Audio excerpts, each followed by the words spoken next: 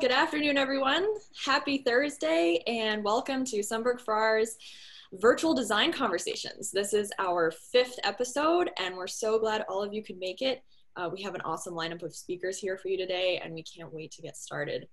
My name is Linnea Myers, and for anyone who doesn't know me, I am an industrial designer, and here at Sundberg-Ferar, I also help with our marketing and communications. And for anyone who doesn't know who Sundberg-Ferar is, we are a full-service product innovation studio based in Detroit since 1934.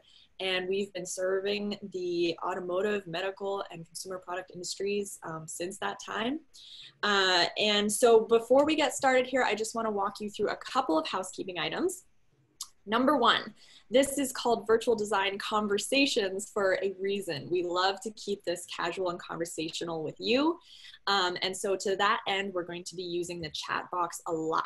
So if you want to go ahead and wiggle your mouse over the Zoom screen, and you should see on the toolbar at the bottom a little icon that says chat. Go ahead and click on that, and that's where we'll be taking all your questions and comments during this time together. We love your questions, so please go ahead and send those at any time, and we will answer them as we go. I'll also be using the chat to post other helpful resources and articles, so you definitely don't want to miss out on that. One of those articles is our event page for today. So if you ever are not sure who's up next speaking, or you want to know more about the schedule, I will post the link to our event page in there so you can get all the information you need. The other one is for an upcoming event that we have in September, which I or Jivek might talk more about later. It's called Enduring Innovation, and it's a design mini conference specifically geared toward the startup and entrepreneur community. And so the other is our social media, and we just have started posting all of our design talks on YouTube, so make sure to give us a like, give us a follow, and never miss anything from us. So with no further ado, I will hand it over to Jivek, who is our moderator for today. Jivek, would you like to take it away? Absolutely, absolutely. Thank you again, Linnea, and thank you for all coming to our virtual design conversations. When I say coming, you're in your spare bedroom, I'm in my spare bedroom. Some of us might be at work, but it is what it is. I cannot believe it is our 5th virtual design conversation. That means 5 long months of COVID as such, and things are changing. Means like even the basic questions that mankind used to ask, like who we are, what's our purpose. Now there are 3 basic questions people are asking. First, that we all know. I think we all know this. First question, when is this pandemic going to end? It's a real earnest question. Second question following that is, can you hear me? Can you hear me? And the third is, can you see my screen? Can you see my screen? It's weird, but literally that's the way we do. We don't say now cheers when we sign off on the email. We say be safe. It's small incremental things, but we are seeing as we are becoming a little bit more mature in this last 4 or 5 months, things are changing a little bit more. There's one thing I need to do, I think, is start a protest. Help me in this kind of an area. We have to go to streets and protest against having locks on the pantry door. In my house, the pantry literally is 15 feet away. Last 4 or 5 months, I was looking at what I gained. I thought it was intellectually, but I gained 15 pounds. So I do not know, but somehow there are no locks on the pantry. It is difficult. And I have 2 kids in the house, and they have all this amazing junk food lying around that sometimes I have to look at them. But talking about, I would say, just what's happening or how we are trying to look at things and learning things. I think every time I do let the folks know about what some of the things I did, or most predominantly some of the books I read. This time I really want to make a mention, a note of a really wonderful book. The name itself is pretty amazing. A Window for a Home Without Walls, none other by Uday Dandavate. He is one of our designers. He actually is the founder of Sonic Rim, another design studio consultancy. But my God, means I do not know whether Uday is on this call or not, but I personally enjoy poems a lot. I do my own poems. I edit some of the old world poems as such. But he did this book. He sent me an email last weekend. I just sat literally early morning on my Saturday on the patio and cover to cover. I could not keep it down. Again, by the way, I'm not getting any commission on this. I really loved it.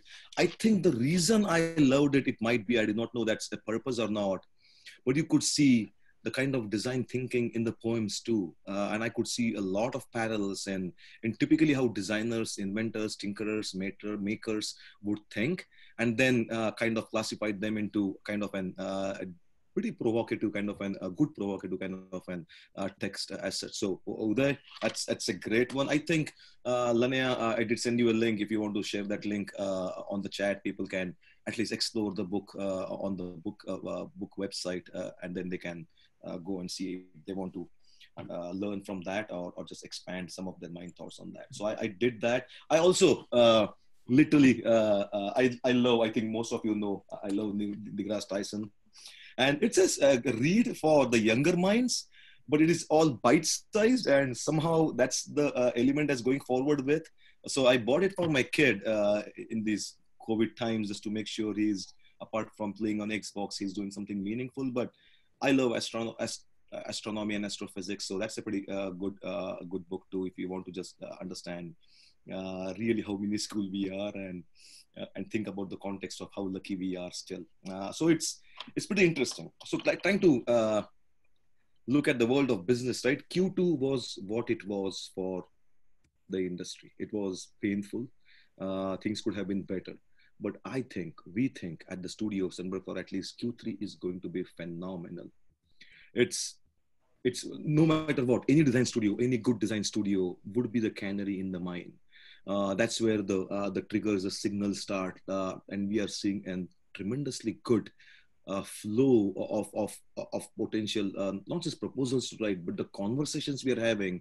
Means enough is enough. COVID is there. We understand it. We respect it. Mask up Michigan. All those things are good. We are going to honor all those distances.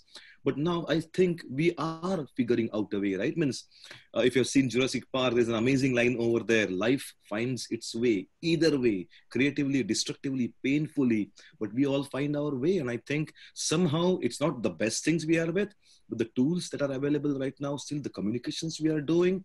I'm glad this did not happen in 2000 or 1990 or something, where we will literally be forced to not do anything. But right now we can still, I would say, commit to the things that we want to commit as such. And the thing is, why we are seeing that much kind of an elements, a little bit more confidence in the industry is we are finally trying to unpack the elements, how customers are changing their sentiments, I would say their sensibilities, their acceptance level of the businesses or the products as such. So not just the handshakes or no handshakes at all, but just the way they are okay with doing business, not just going to a restaurant, but what they're buying, essential, unessential kind of and things, which is again a pretty deadly part too. Means just down on the block, we have a small mall, and that's my fitness club I go to. But there are many businesses there, and I happen to know almost all of them. One owns a liquor business. His sales is going through the roof. Means it's unbelievable that of what they are doing, and that's what it is. I mean, in times of extreme fun or happy, you have to open the cork and bottle. Times of extreme depression or unknownness and uncertainty, people take to the bottle too, if not really bottle, but there is a little bit more free flowing things as such. And he told me, like, people tell him like, hey, this is not my coffee cup, but if I have my coffee cup in hand, people don't know what's inside it. You don't smell through Zoom meetings what the other person is having or maybe not having. So his business is doing good, but adjoining wall is cleaners. I use those cleaners. But literally, his business is about to close his business. It will be so sad, but it's the last 4 months, 5 months, we are not. Means I just broke out this jacket because I just felt like wearing, but I'm not giving my laundry out for pressing in this last 4 or 5 months. I have literally wardrobes full of things that I'm still pretty good to go with. So some businesses are completely taken in a different way. Means the only business he's getting is cleaning comforters and those things, maybe for the winter months, but that's it, nothing else. So there are different elements, like the fitness world. We're trying to talk with a fitness company as such, when some of their products are flying off the shelf, back order for at least more 6-7 months as such. They do not know how to cope up with demand, and like it's happening in plenty of other businesses too. But I think yesterday we were talking with another amazing gentleman from California. He's from Earthkind. They do pest control, and the element that he said, his name was John. His name is John, not was. Like more and more people are working from homes, and not just through the window you are seeing how the nature of the birds bloomed in the spring, but now since you are home, you are seeing all these ladybugs and critters and crawlers around that normally you will never see inside, because you're so stressed. You're always coming back and forth from work. You only see them what you need to see, but now you're literally looking at everything, and spiders and moths, rats and mice and all those things which might be even infesting the things that are closed, right? We're talking about schools, like schools are closed right now, but for mice or rats, I don't know are they having pretty merry time over there? So things different are changing, and then again coming back, how those things will evolve and have to anticipate those things are pretty interesting and important. But one thing is for sure, I know I see Peter already there, and we will start in a couple of minutes as such with our first speaker. But one thing we have to ask to each other and make sure we are really cognizant of this is, next year or after 6 months or after 4 months, hopefully, people are not going to ask, what was COVID? What was this? What was that? They're going to ask you, what did you do in this time? What did you accomplish in this time? Not the everyday work things, not the everyday, I would say, a job kind of a thing, but what extra you did, because we literally have time. And there is no doubt everybody has more time. We are not doing all the things that we had back to back to back. So I think we all should look about not just our, maybe a new vegetable gardening box, or maybe a newer kind of a way to build a play fort or something, but even in your work, what programs are you initiating? How are you trying to look at the newer world with the tools you have? If you are in that industry, what would be the industry needs, and how you are trying to decipher these kind of tea leaves that are happening right now, and how you go forward. So I think we all should be cognizant about that question next year, when nowadays we are going to ask simple questions to our speakers, but starting next year, it will be like, what was the biggest thing that happened? And maybe we can start with some of the speakers over here. So coming back to after these personal musings, I would say we should start with our speakers. We have 4 amazingly handpicked, distinguished speakers who are here to share their journey. This is not going to be a boring business kind of discussion. It's going to be a conversation. It's literally like, eventually they are going to share some of their elements from their journey. Keep on asking their questions to the chat. If appropriate, we can I can jump in and ask questions right there and there. But after the sessions, after, let's say, their presentations are done, maybe 20-25 minutes per head, make sure ask the questions that you have. We will try to get them answered. If not, we'll try to make sure we reach out to them and get those questions answered and complete the loop back in our, let's say, feedback time. So without further ado, Pete, I see you there. Can you unmute and unvideo or on video yourself? I have shared my screen. Can you hear me? We can hear you. We cannot see you. I can see the screen. If you want, if you are okay, you can have your video on too, so people can. There you go. Hello, Pete. How are you? Hi. How you doing? Pretty good, pretty good. And for the folks who are on the Zoom seminar, there is a bar between the video and between the screens. You can take it left to right to see whether you want to see the dinosaur or you want to see Pete. But right now, let's look at Pete. How are you doing, man? How has life been in Las Vegas? It's good. It's a little hot at the moment. We're in a heat wave, so I think it's about 113 today, so it's a little on the hot side. And of course, the minute this started, someone started working on their yard outside, so you'll probably hear this sort of machine going off, and there's nothing I can do about that. You can't help that. You can just throw a water bottle at him, nothing more than that. But no, everything's good. Everything good with you? Oh, pretty good, pretty good. I think I need to take some fashion lessons from you. I love your frame, that eyeglass frame. That's literally pretty amazing. It really adds color to the entire element. I was going to ask a couple of things, but I already see some amazing instruments behind you. Tell me about that. Is that what you do for fun?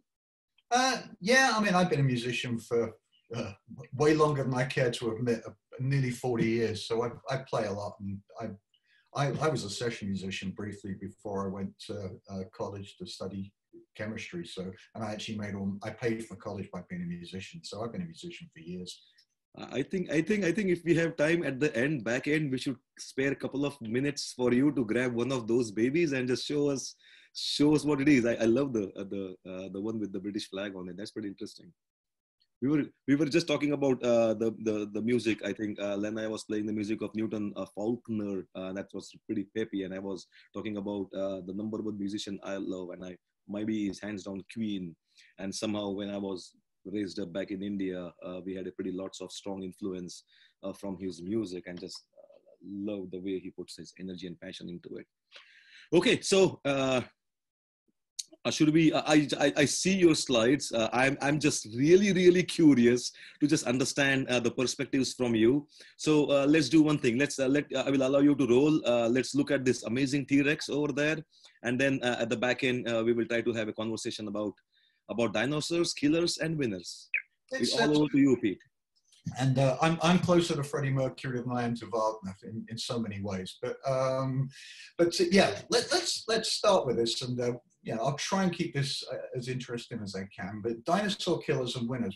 Why am I talking about dinosaurs in the middle of a COVID disaster?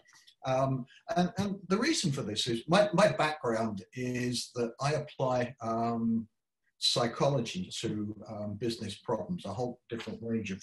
I've got problems with this slide jumping ahead, but I apply psychology to business problems and innovation and creativity, and try and look at how the mind works and can understand in the mind unlock ways to be more efficient in innovation. And one of the very basics I found when I first started looking at innovation is, how do people deal with new situations and new information? And we really have two ways of doing that. And like a lot of psychology, this is kind of obvious and common sense, but when we come across a new situation, we do one of two things. We either look for similar situations that have happened in the past. So when it comes to COVID-19, the obvious one is, has there been a pandemic in the past? And yes, there has. There was one back in 1918 and 1919 after the First World War. And if you look back at that, you see a picture of it there. And certainly we can learn from things from that. In fact, if you look, there's a bunch of people wearing masks, and it took the WHO and the CDC 3 or 4 months to work out that masks were a good idea. So we could have, looked back, and it's still taking some people some time to work it out now. So there are some obvious sort of benefits for looking back to similar situations. And likewise, we had a more recent viral outbreak with SARS. And there were things we can learn from that, because we actually stopped SARS quite effectively. But clearly, the problem with similarity, and we come across this when we're designing or innovating all the time, is it's very rare that we come across a situation which is new, but is also exactly the same as in the past. That doesn't make sense. So very rarely does similarity have all of the answers for us. So what we naturally do as humans then is we look for analogies. We look for similar situations, things that are structurally similar, but that aren't identical, that we can still learn from. So, I'll give you an example. Not that long ago, I was working on a problem on supply chain, and we couldn't find a sufficiently similar example to fix it. We ended up fixing it by looking at a mixture of flow dynamics, which is a principle from physics, but it's how does something flow through pipelines, which is somewhat similar to a supply chain. And we also looked at slime mold. I won't go into that, but we took ideas from other areas that weren't literally similar, but were structurally similar, and applied to them. So when it came to COVID, I started thinking, well, what are some situations where we've faced big disasters in the past? And then I got to think, well, what's the biggest disaster in the history of the planet? And arguably, it was when the comet hit the Earth and wiped out the dinosaurs, because that was quite a big one. So I started digging into that and thinking, is there anything we can learn from it? And I think there is. I mean, clearly, I hope the situation that we're facing is not quite as big as this, and it's not a species killer, because otherwise we've got bigger problems. And your question as to what were you doing during COVID is going to be somewhat irrelevant. But hopefully it doesn't get to that. But I do think if we look at it from a structural point of view, there are some things we can learn. Now, just a word on psychology. I don't want to get too deep in this, but I think psychology is fascinating and so important for those of us who work in innovative and creative fields. And that's because, you know, creativity, it all comes from the mind. And a lot of the time what we do is intuitive, but you know, like with any tool, the mind is a tool, and the more you understand about how a tool works, often the better you can use it. And psychology is really sort of how do we understand the tool we have, that brilliant tool, which is our mind. And I got into this about 15 years ago. It's become more mainstream recently. But you know, psychology has been for, you know, 100 years, and certainly for 50 years, has been doing a lot of really great work in understanding how we think. Behavioral economics and cognitive psychology is really understanding how we make decisions and what decisions we make. Memory science, visual science, perceptual science is understanding what we pay attention to and what we see. You know, evolutionary psychology is what are our basic motivations, sort of mating and succeeding and socializing. And those insights have been around for a long time and continue to grow, but often they're done in very academic fields, so they don't translate into useful or commercially viable insights. So what I try and do is take those insights and convert them into something which is useful without having to read 25 really boring papers on psychology.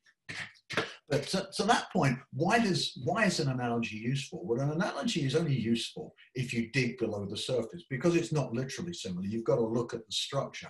So if you look at the structure of what happened when that meteorite hit the Earth, what actually went on?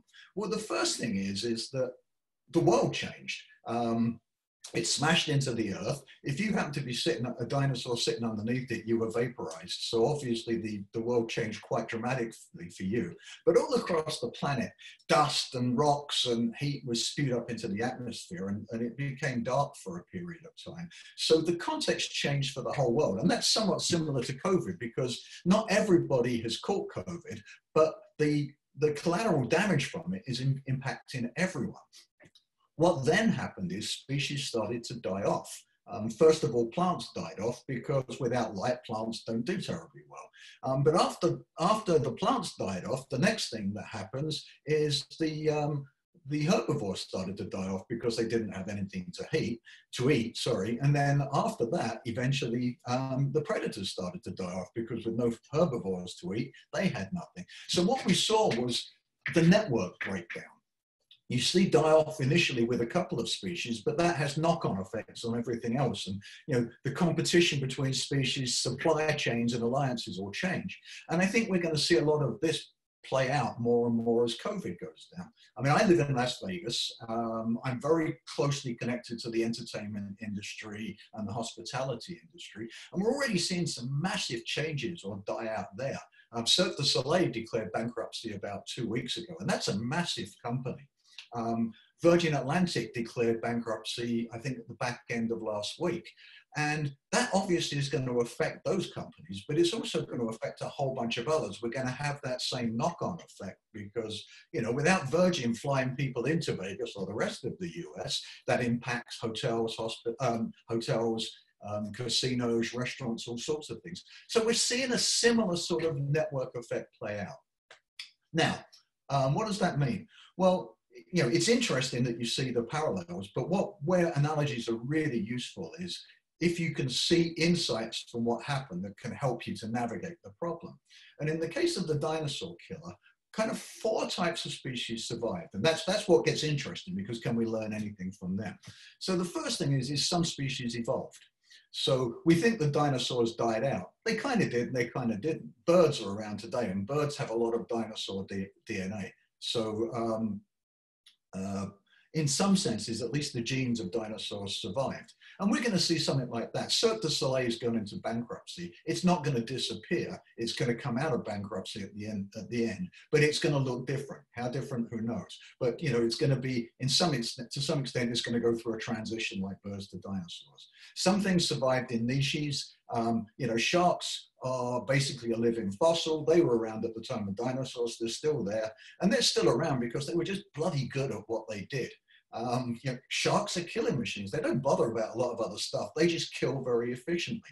And I'm sure they died off to some extent, but just because they were damn good at what they did, they're still around. There's a third type, which didn't occur that much during the dinosaur killer event, but some things are just too big to fail. But a few giant redwoods survived, and part of that is because they're big, they stored tons of resources, and they were able to weather out the storm. But by far the most interesting of the species that survived was us, and that's mammals. And there's this flashy name for this in evolution called punctuated equilibria. But what it basically means is, as one species experiences a change in conditions that is profound enough to make it very difficult for them to exist, other species that lived at the edge and were maybe struggling a little bit step in and take their place. And this happened because dinosaurs were super specialized. They were really, really good at what they did. They existed for 150 million years, I think. And they were damn good. The plant eaters were really efficient plant eaters, and the predators were really efficient predators. I wouldn't want to face a T-Rex. They were quite nasty. So they were really, really good at what they did. But in the process of specialization, which often happens, they lost their agility. They lost the ability to operate when conditions change because they were very good at doing just one thing. Now, mammals, on the other hand, had spent many, many thousands, maybe many millions of years surviving on the edge, and they were getting the scraps. And because of that, they were small, but they were also agile. They didn't know where they were going to get their next meal from, so they could eat meat, or they could eat plants, or they could eat insects. They were just sort of very, very flexible, and they survived at the edges because of that. But what happened is, when the world changed, that ability to be flexible and agile and do lots of things turned into a huge advantage, and they were able to survive when the dinosaurs didn't. So the answer in that case was that agility and that smallness became a major advantage. So rather than the giant T-Rex we saw at the beginning being the winner, a small little thing that looks a little bit like this guy was actually the winner in the evolutionary race. And the opportunity came from their agility. And I know a lot of people on this call are from medium-sized and smaller companies, and I think this represents a huge opportunity, because often smaller companies are agile. They're obviously smaller, but they're agile, and they're used to sort of being flexible. And generally speaking, I won't go into it, but there's Ehrenberg-Bass laws of marketing, which says that markets favor big organizations because they are super efficient, for all sorts of reasons around mental availability. It's very difficult to break into a big market, but a big change in context like this presents a once-in-a-lifetime opportunity for smaller players who are agile and flexible to gain market share. And that's really what I want to explore today as an analogy. Now, let me give you an example from Vegas. And this is a show in Vegas called Raiding the Rock Vault. And it's for, I'm an old rocker, so this appeals to me. This is a bunch of old rockers. I could call them dinosaurs, but they'd be really pissed at me, so I won't. So hopefully none of them are on the call. And if you are, I'm sorry, guys. But this show is one of the most successful in Vegas. It's been around for about 15 years, which is a very long time for a Vegas show. And it's routinely voted one of the top shows. And it's basically a bunch of old rockers who get together and play old rock songs, and people love it. The problem is that since March, it's been closed. And they recently announced that it's not going to open again until at least 2021. And there's a real chance that it might not open at all. And the reason for that is it's quite big. It's got a large group of performers. Howard in the middle there, he was the original guitarist with Heart, and he currently plays with Bad Company. So he and all of his mates they're not cheap. They cost money to get, and they've got lighting crews, and they've got sound crews, and they've got a big stage and whatever. So they require a lot of resources to operate. And because of that, they just don't have the audience in which to survive. So they're in trouble. Now, a lot of the smaller musicians in Vegas are starting to get work because they're more flexible. They can go out as one or two. They can play acoustically in a small restaurant and a bar. And that agility is allowing them to scrape a living when the bigger organizations can't. And Cirque du Soleil is facing a similar problem. Now, there is an exception to this. And, you know, the Lady Gagas of this world, and incidentally, that's not Lady Gaga, that's a wax model of Lady Gaga. I didn't want to pay for a picture of Lady Gaga, so that one's a lot cheaper. But it looks good if I don't tell anyone. I do actually have a picture of Aerosmith. That's a real one because I was there. But you know, these guys, they can survive. They are in the too big to fail format, because, you know, Gaga can go and make a record or a movie for a year and come back. So they do have the resources, and big organizations do have that. But, you know, that doesn't mean to say that they're not going to lose some share or not going to lose some following during that, and that there's not an opportunity for smaller bands to make an impact. Now, but how, if you are small, what is it you have to do to have a chance to get in? And again, I love analogies, so I'm going to make and I know Jivak and I first met when I was doing biomimicry, which is making analogies to nature. So I've got to dig back into nature to give an example. But the key to flexibility is, the other word for flexibility when it comes to companies is innovation. It's the ability to come up with new stuff. And I like to give this example of Hydra. And Hydra is a small animal. It's a very small animal. It's a quite simple animal. But it's unique for a couple of reasons. And one of those is it's immortal. So, you know, when I come back, maybe I want to come back as a Hydra. It's kind of a boring life as a Hydra, but it's quite a simple organism, but it's immortal. But the other thing about it is, maybe I want to come back for this reason. It has sex in two different ways. One way is when everything is good, when the environment around it is good and it's living well, if you like, it's got plenty to eat and the temperature's right, it buds. And you see that little thing on the top of it, that's the beginning of a bud. And what that means is it grows a little mini-me version of itself. That small little mini-me version grows and it eventually separates out, and it populates the pool in which it lives with lots of little mini versions of itself, which are all identical. So it's not a very innovative creature at that point. But what it does, which is really fascinating for a geek like me, is that when conditions get rough, if food gets low, if the temperature starts to change, it actually starts to reproduce sexually rather than asexually and budding. And that's an interesting choice, because when it's got less resources, it actually spends more resources because it's more expensive to reproduce sexually. But the reason it does that is sexual reproduction is a proxy for innovation. And when you mix two gene pools, instead of getting lots of identical versions of yourself, you get a variety of versions which are somewhat related to you. And that's a fascinating concept, because then, you know, some of them will lose, some of them will be worse than the original, but what evolution has shown is that some of them will be sufficiently different that they survive better in a new environment. And this is an important analogy, because I think when we face a crisis, one of our, and I'm into psychology, one of the things that we tend to do is buckle down the hatches and you know, cost save and try and avoid doing anything because we've got limited resources. But I'd argue that often the answer is to be like Hydra. And when things get tough, the most important thing we can do is innovate, because the world's changing. And if you don't change, the chances are that when it all ends, you may have cost saved, you may have been careful, but the world's going to be sufficiently different that you may no longer be relevant. So it's a case of getting the balance right, but it is important to keep innovating during a crisis. But that means change. And the problem with change is that it's difficult. And the psychology of change is fascinating, actually. Now, I suspect a lot of people on this talk are change agents, designers, innovators. We all like change, and we all like leading change. So, that's the job we've chosen. So, to say we're against change would be like that.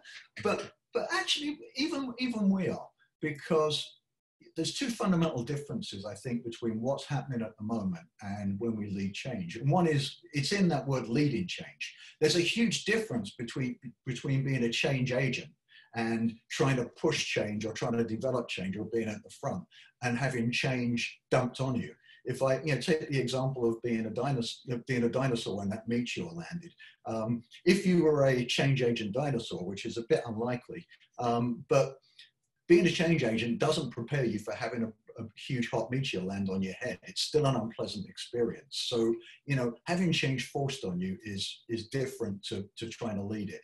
And the other thing is that even when we're leading change, we like anchors. We like to change things, but you don't want everything to change at once. The last thing you really want is to be leading a huge project at the same time that you're moving your office and the economy's tanking and all sorts of things are going on. We can only process so much. So change is good, but change in sort of discrete areas is good. When the whole world changes and it falls from under you, it's difficult. And that's to some extent what we're facing at the moment.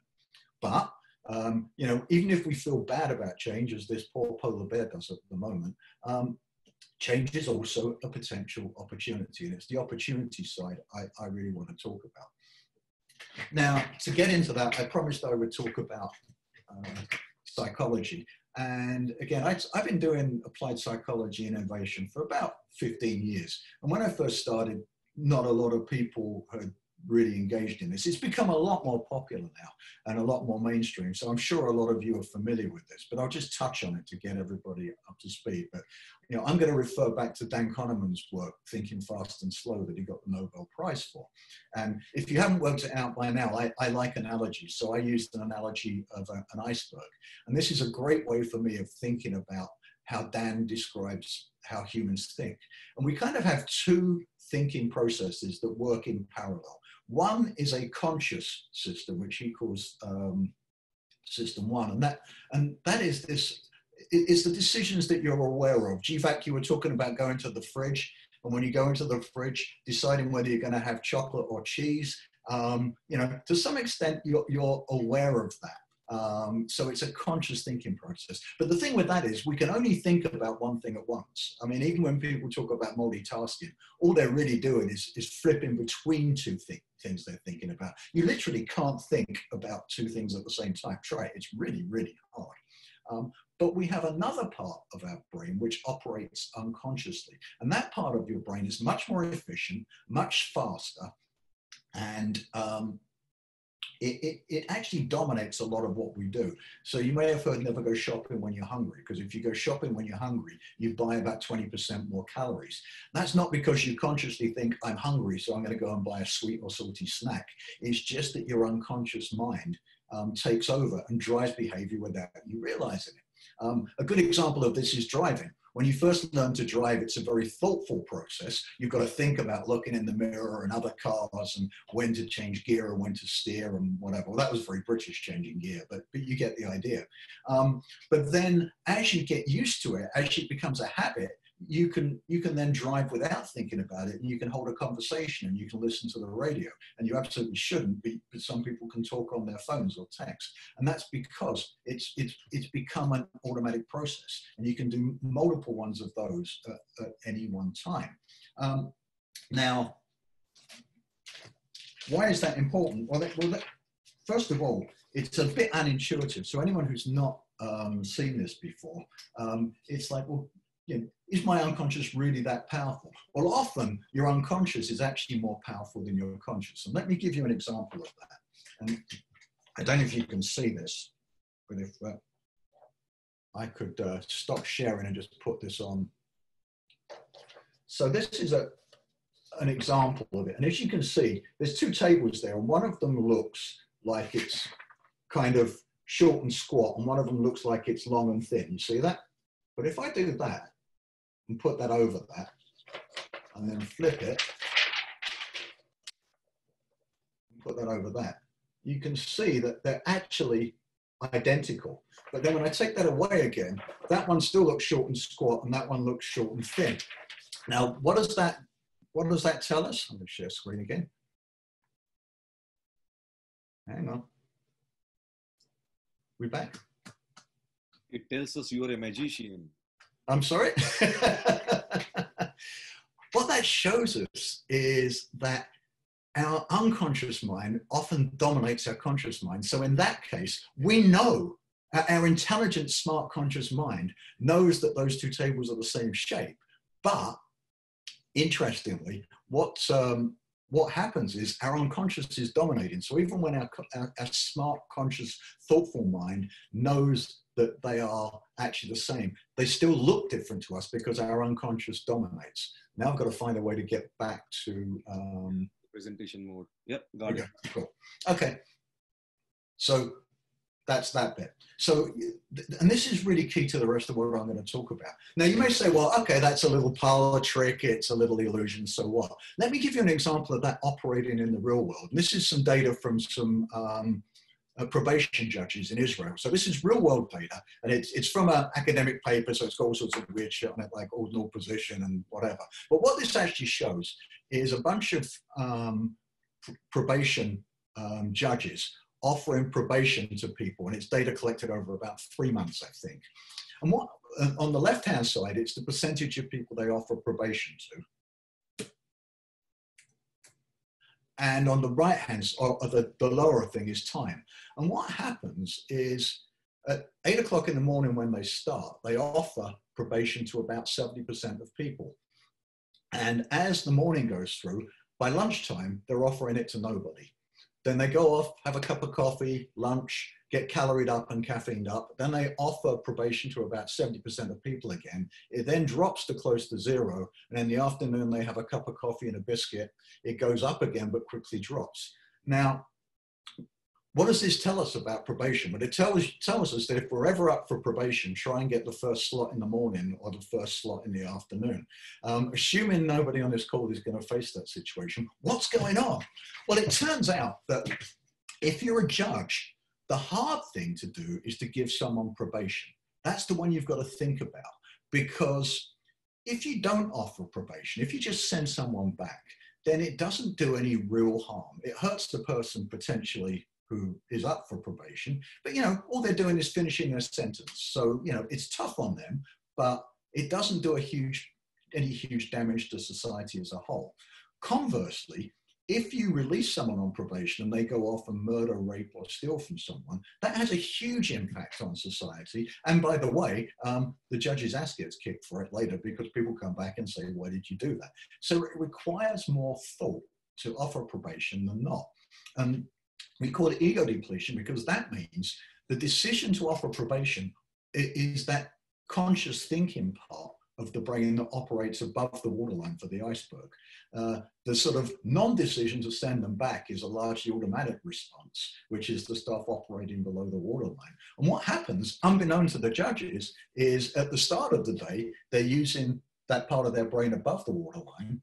And by lunchtime, they've exhausted that because it's a limited resource. So they're just sending people back automatically. So it shows that even with professional decision makers, this unconscious can dominate their decisions and their behaviors, even when we don't realize it does. And this has important implications for us all over the place, not least of which is next time you want to catch your boss late on a Friday afternoon, you just catch him walking into the parking lot and you think it's a great idea to sell them on this idea. You might want to think about it, because if it's something that they've got to actually put a lot of thinking into, they're going to be at this bit right at the bottom right where they don't have, by Friday afternoon, they don't have the mental power to deal with this. So actually timing of getting people to make decisions is super important. But when it comes to this idea of innovating, and especially innovating in a time of crisis like COVID, it's interesting, we've got two conflicting effects happening, and this often happens in psychology. You'll see a lot of stuff in the literature where people run lab experiments and they show a single effect, but the reality is the real world rarely has single effects. It usually has lots of things that are impacting our decisions. And two things are happening. One is pushing us above the waterline, and some are pushing us below. What's pushing us above, and this is the huge opportunity for us that I get quite excited about, is all sorts of habits have broken and all sorts of new skills have been learned by people. So, big brands and loyalty really depends on habits a lot of the time. People go into a supermarket and they buy Tide because they've always bought Tide. And it's not because they're deeply analyzing the value of Tide, it's just because it's the easy thing to do. But if they're no longer going into a supermarket and having to buy online, for example, a lot of the cues that drove them to do that have disappeared. So it opens a window for them to think. And when people think, they change. And that's an opportunity for innovation. Conversely, there's a lot of stuff that's shrinking our ability to think. Stress actually makes it harder to think. So the bit above the waterline is shrinking. We're more afraid of losing stuff than gaining it. So that's shrinking because change is a chance to lose. Flight to the familiar one, that's one of the things that when things get difficult, we've seen this again and again, people get nostalgic and want to go back to stuff like it was before. So as this crisis starts to break out, we're going to see people wanting to go back. And that's important because we're in a transition spot at the moment, and it's difficult to innovate in a transition because there's a lot of stuff about new normal. We really don't know where we're going to end up or how quickly. So we need to innovate at the moment, but we need to innovate with agility and flexibility because no one's really sure how all of this is going to pan out. And there's another thing called mirror exposure where we actually just like things because they're familiar, but I won't get into that in any detail. But this brings to an important point. I'm fascinated by behavioral science and psychology, but you've got to understand that this is not physics. This is a social science or a behavioral science. So it helps us understand systems like that. It helps us understand what questions to ask, but it doesn't provide concrete decisions. So we can use psychology to know what we should be asking and what we should be thinking. But we still have to experiment. And that's really important because I sometimes get people say, well, what would psychology tell you? And then they go and act on that. You've still got to experiment because this never really tells you for certain what's going on. It just gives you better guidance for thinking. But I do think this represents a massive opportunity. But if you look at the structure of how we think and the importance of that bit above the waterline to change, I don't know why this keeps jumping. As that's shrinking, the key thing is that we need to innovate in ways which is cognitively fluent. In other words, it needs to be simple. This is not a time to be giving people complex, difficult, really cool new ideas. This is a time to give people new stuff that is simple and easy. It needs to be stuff that, analogies are great. If you could give someone something which is similar to something they already know, that's great. If you can give someone something that they can sort of intuitively understand, that's great. But this is not a time to give them complex new ideas because they don't have the mental capacity to deal with it and they don't have the motivation to deal with it. So it's a great opportunity for innovation, but it's an opportunity for intuitive and simple innovation. As I've already said, broken habits, we've never had as many broken habits. So the window of opportunity is huge. And the risk to establish businesses is unprecedented. So it's a great time. And again, I've talked about this, but the world has changed and context is so important for behavior. Virtually everything we do is driven by context. When we go into a supermarket, our memories, we have massive amount of memories. We may think that our memory is failing as we get older. It's not, it's just we've got more and more and we're going to think of one at a time. But what we think of is usually triggered by context. And, so when we walk into a supermarket, it triggers all sorts of behavior. If we usually shop online, the process of going into the Amazon website triggers past experiences which have worked for us, and that triggers our choices to some extent. It narrows them down. With COVID, so much of the context which normally would drive behavior has disappeared, that it's a huge window for us to introduce new but simple ideas. And to that point, this is something which, as industrial designers, a lot of people will be familiar with, embodied cognition. A lot of people would have read Dan Norman's stuff, but this is a great example for me of intuitive design or innovation with a low cognitive barrier. The idea that when you see a handle, you grab it. You don't have to think about that. This is all operating below the waterline with that iceberg. You don't have to sort of think deeply about whether to pull a handle. You just do it without thinking. So building intuitive elements into designs wherever as possible minimizes the amount of cognitive effort people have got to do. And this all comes down to just tapping into what people have seen before. I always loved, it's old, probably a lot of people on here are not old enough to remember this, but the old canon thing of so advanced it's simple. When we were going through a process where technology was getting more and more complex and you know, the TV remote, which still baffles me. I've still got probably 40 buttons on my TV remote that I have absolutely no idea what they do. Technology should make it simple. Voice control, which says on, is so much simpler than going through 50 buttons and working out what to do. So this is really a window of opportunity for intuitive and simple design and innovation. But I do want to just mention one other thing, which I think is critical, and it's so big in cognitive psychology, and that is revenge. And this is a period of time where we've got to be so careful about this if you're an established business. And, you know, first of all, well, what is revenge? Well, revenge is nature's police force. Why do people have this revenge tendency? It's because when our brains developed as hunter-gatherers, we didn't have a police force in our villages or our farms or our caves. So we policed ourselves. And revenge is the way we police ourselves. So if you imagine, supposing we evolve with a non-revenge type of mindset, whereas if someone did something, an eye for an eye, which with the lady there is an appropriate terminology, she's got a patch. But if someone came and stole my chicken, if the only thing I was ever going to do is go back and steal a chicken back from them, then it's actually worth their while doing that, because if there's a chance I won't catch them, the act of aggression or the act of theft would actually, the odds of it would come out in their favor. We evolve revenge because if someone is going to come and steal my chicken, and in response, instead of going and stealing one back, I'm going to hit them over the head with a rock. The cost of being caught exceeds the benefit.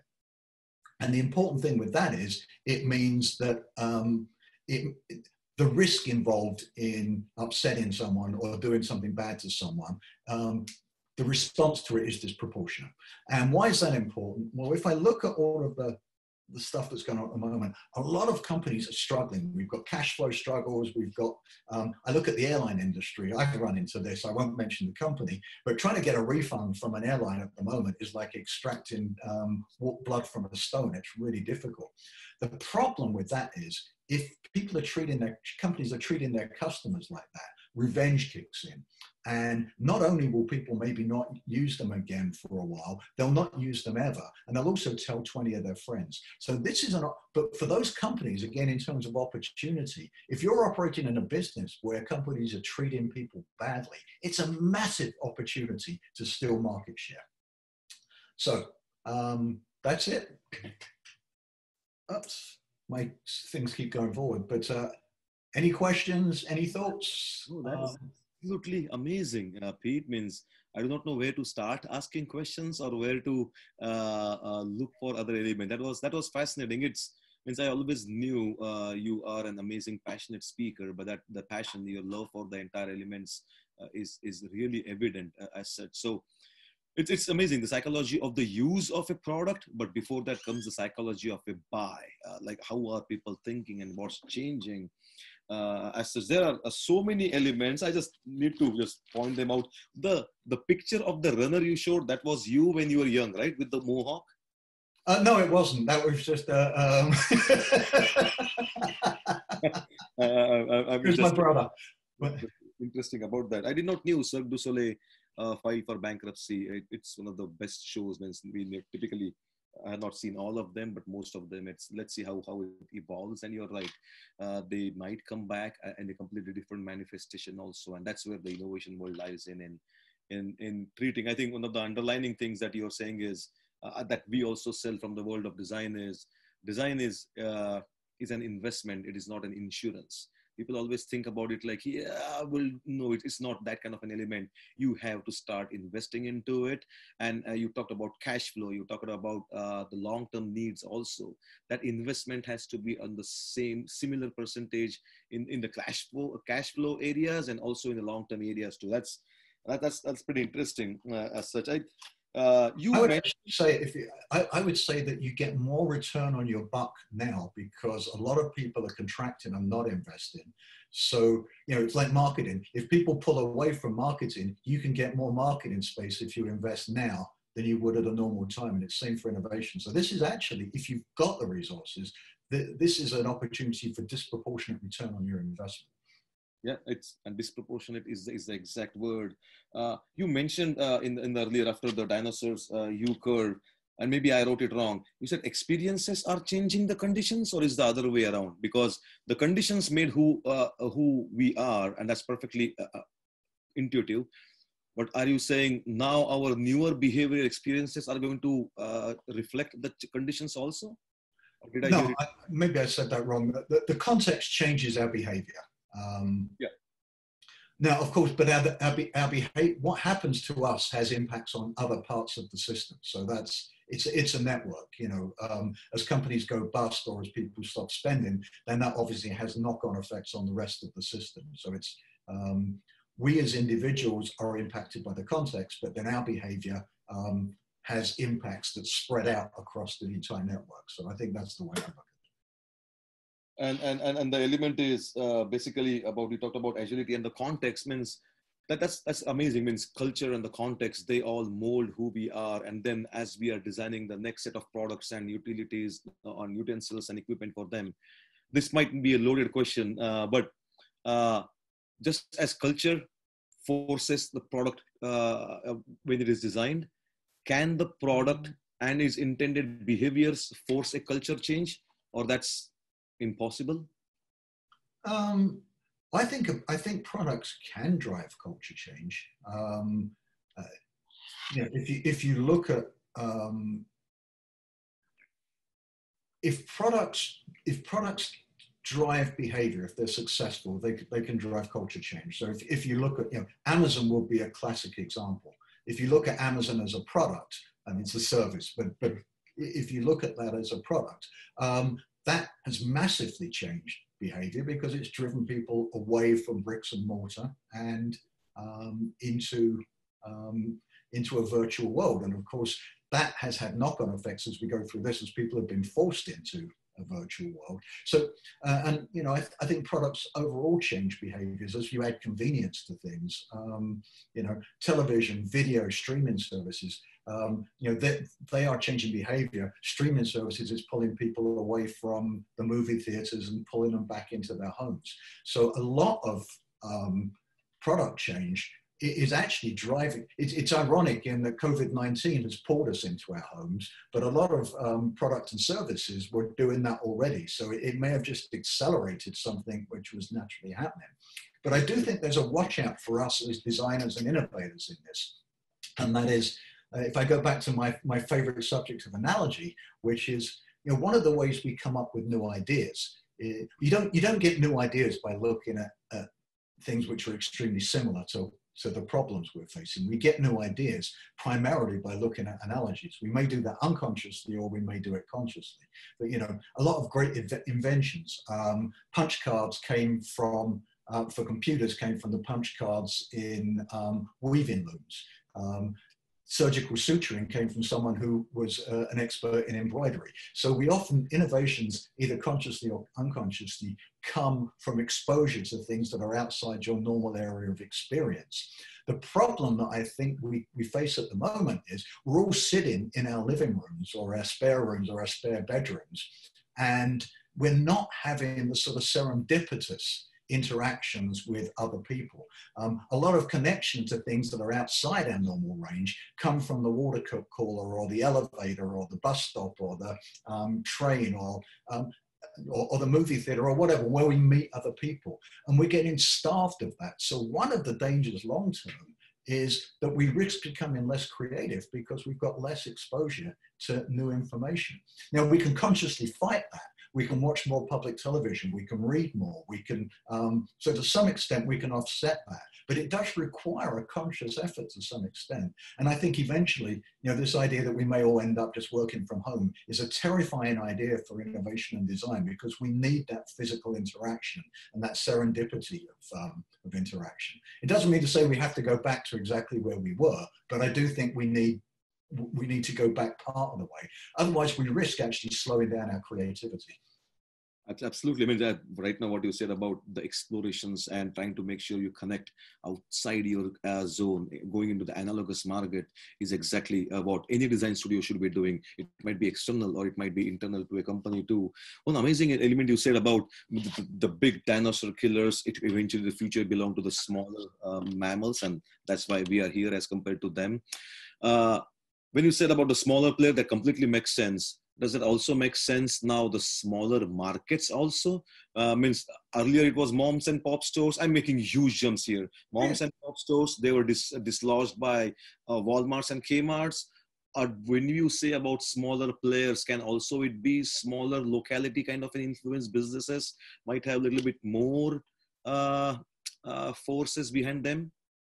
That's a great question. And the short answer is I don't know the answer. I think it's the model I have is for a small entity to make inroads on a big entity, it's got to do something better than that big entity. So its size has got to allow it to do something. So if I was a mum and pop store, that's obviously for pet food, but a mum and pop store. If I wanted to make inroads into Walmart at this point, then I would want to find something that I can do that Walmart can't. So maybe it will be increased safety at this moment in time. Maybe it will be the ability to put together packages. I don't know, but the size has to, the small size has to come with an agility and an ability to offer something that the big entity can't. So it's really just a case on a category by category or business by business basis to look at what does this allow me to do. You know, it's like a small boat and a big boat. You know, a big oil tanker is much more difficult for it to turn. A small boat can turn more quickly. So what can I do as a small entity that a big entity is committed and can't change, but I can. Retail is a tough one because the big ones have some massive advantages of scale. So they're more Lady Gagas. But you know, I think every business, if you know your business, look for things that you can do because you're smaller. Yeah, and by the way, I know you could not take a selfie with Lady Gaga. You can take a selfie with me next time you meet. So thank you. You're much prettier than Lady Gaga. There are a couple of questions here too from, I hope I'm going to pronounce the name correctly, Hedron. Is there an opportunity for green thinking, means agile companies to unseat this fossil fuel dinosaurs? Yeah, which is ironic when you think that fossil fuels actually come from dinosaurs, or at least the plants that were around for them. I think that yes, there is. I mean, this is an opportunity for change. So that change can, if we can come up with during this period of time, if smaller companies can come up with viable alternatives when people are more open to change, it represents an unprecedented opportunity to drive that change. Two things to be careful of. One is that don't innovate for now, innovate or stay flexible enough that we're innovating and bringing products for where we're going to be. You know, the danger is that at the moment people are at home, maybe have more time to think about that stuff, but then when all of this finishes, they immediately jump back to their old habits. So we've got to find, if we're going to take advantage of it to change behavior, make sure that we're changing the behavior in a way that's sustainable in that context. But I do think that the fact that people's minds are more open to change because their habits have been broken, it does represent an unprecedented opportunity for big change. Especially when you're saying about the change, the behavioral change, means how have you helped companies who can or who are change averse, right? Means there would be some resistance from some of those companies or those folks. How do you help individuals or companies overcome this initial barrier itself? Is that an easy task? It depends. As a consultant, when I come in, and I was an internal consultant in P&G long before I was an external consultant, real change usually comes from passion and it comes from individuals. you know, there's always inertia, and the bigger the company, the more inertia there is. There's more people sitting there who've been doing the same thing for the last 20 years, and they've been successful at doing it. So it's harder to get large groups of people to change. But I've usually found that change comes from finding a few individuals who are deeply passionate and also know how to navigate their way through an organization.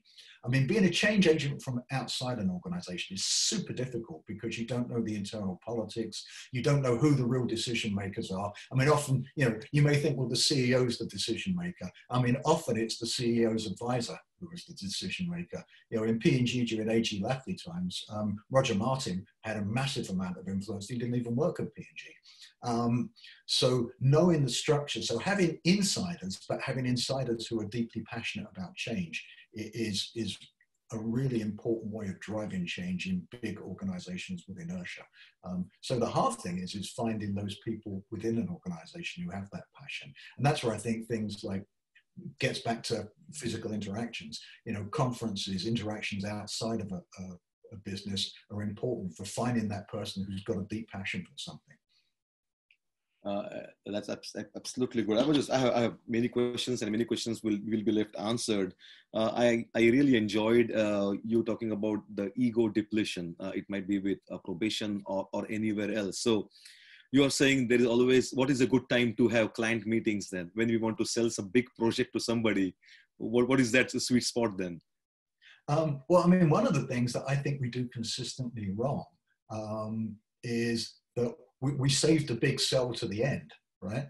So if you look at that diagram, the longer you've been in a discussion, the less open people are to new ideas. And what's the typical structure of a meeting? It's to start off with all of your persuasion and reasons and whatever. And at the end of 2 hours, you come and say, so now we want you to make this decision. And you're doing it at exactly the wrong time when they're sort of primed to say, oh no. So, you know, actually one of the things I used to do is I'd go through the sell and then I'd say, let's take a break. And we'd either go for lunch or we'd grab coffee and we'd have and then I'd go into the cell immediately afterwards because you're back up at that point where people are more open to it. So, you know, this has real implications. Now, does that help you sell a shitty idea? No, of course not. But don't make it harder for the people you're selling to buy your idea than is necessary. And our typical meeting structure does exactly that, which I think is kind of funny, but we just don't realize it. Yeah, and not only that, it also about what we eat. Means we had done, let's say, our own A/B testing when we used to have literally till 6 months ago our own innovation days and a small group of people coming in the studio for our lunch and learns as such. And when we had pauses like this, we used to have let's say fruit tray and also a donut tray, and guess what people went for. And it is unusual to see. We all think, we all understand, we talk about it every day about obesity and things like that, but finally during those things, it's first the donuts and the eclairs get literally finished up, and then maybe somebody just grabs one to put them in their purse or a bag. So it's amazing even what we choose and how we may help in that sugar rise or sugar crash and all those things as such. I know we are decently over time, but I think we have to pause this sometime and then jump over to the next speaker. I apologize for going over. But... Is there just to not to close out as such, but what would be like one amazing piece of advice you like to give to the product managers or the product directors at big companies right now? So we talked about agility, smallness, startups, entrepreneurs, kind of, and medium-sized companies. What should some of the managers in big dinosaur companies, how should they try to think or pivot? Put me on the spot, but I actually, what I would say to them is, you're more vulnerable than you realize. Now is your opportunity to invest in innovation. You're probably under enormous pressure to cost save and to prepare for a recession, but now is the opportunity to actually invest, because big companies, it's like hibernating. They have the fat that they can live off, but when things come out of this, they actually have more opportunity to invest than a lot of small companies, and they're more vulnerable because the habits that drive and protect their businesses are breaking down. So for big companies, my advice would be act like a small company at this moment in time and invest in marketing, invest in innovation, and use this as a period of time where you're going to get more bang for your buck. And you can potentially grow, but you've got to act small to be bigger. And that's fantastic. And maybe on the as you go, you had an amazing background in chemistry. How did you pivot yourself to be so passionate in the behavioral science? What was that turning point for you personally in your life journey? Short attention span is the.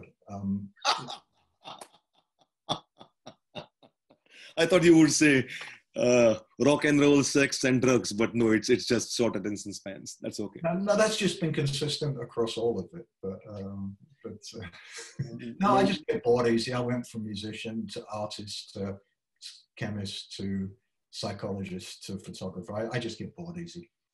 No, that's the word. I mean, musicians, artistry, and now innovation thinker. That's pretty good. Thank you once again, Pete. If we get any specific questions for you, we will direct them towards your perspective. But as always, you always present a complete different palette of thoughts to think about and go back and try to see how we can apply that to our workplace, our home place, our play place, and all those things. So thank you once again. Feel free to unmute and let's say unvideo yourself, not unmute, mute and unvideo yourself, and feel free to be on for the rest of the speakers.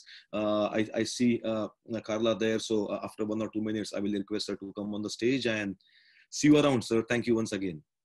So once again, ladies and gentlemen, that was Pete, and it's amazing to understand the context we are in, right? Means the second or third slide about behavioral science, the evolutionary science, the commercial kind of vectors, the product design vectors. We are all so interconnected of what we think, what already we have in our mental models, what confirmation biases we all come with our upbringing, with our society, with our culture. It might be different geographical elements too. It's human mind is a mess in a good way, and then trying to figure it out and then try to put out in a product form or an interface form or a service form is fun, but it's challenging too. So we will be, in a couple of minutes, we'll be inviting Carla on the stage. One thing that Pete showed, that image, if you remember, of a Spanish girl fighting with this eye patch. I do not know if you know about the eye patch. I do not know about the fencing tournament over there.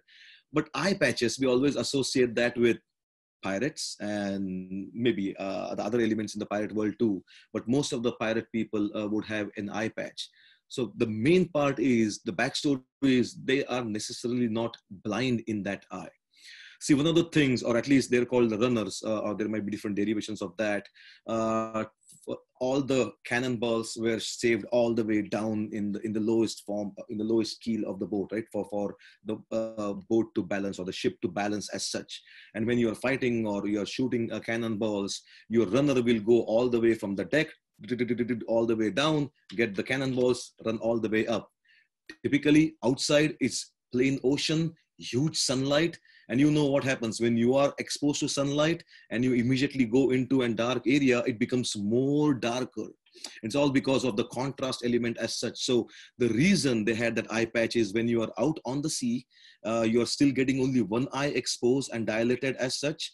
And when you actually want to go down inside in the darkness, at that time you open this eye, and suddenly you literally, I don't know exact percentage, but it literally increases your ability to see and feel in that darkness over there too. So it was designed for a pure function, not just as an aesthetical or a non-aesthetical element too. I don't ask me why I know more about pirates, but it's always nice to understand the backstories, right? Why something is happening and what were the forces for it to happen at that time. And that's what I think any or each designer would do.